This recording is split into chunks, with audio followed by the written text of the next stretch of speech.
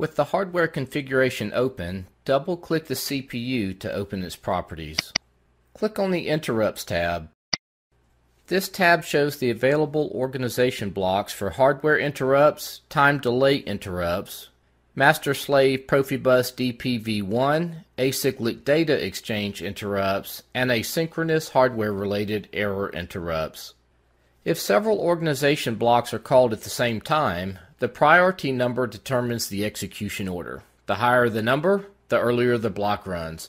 For example, if OB40 with priority 16 has just been launched, but there's a Profibus or Profinet network failure, OB86 with priority 26 would interrupt and execute. While the priority numbers can be changed, it is recommended that you leave them at the default settings.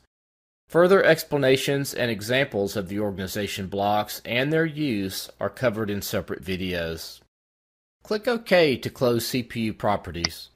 After changing the CPU parameters, the hardware configuration must be saved and compiled and downloaded.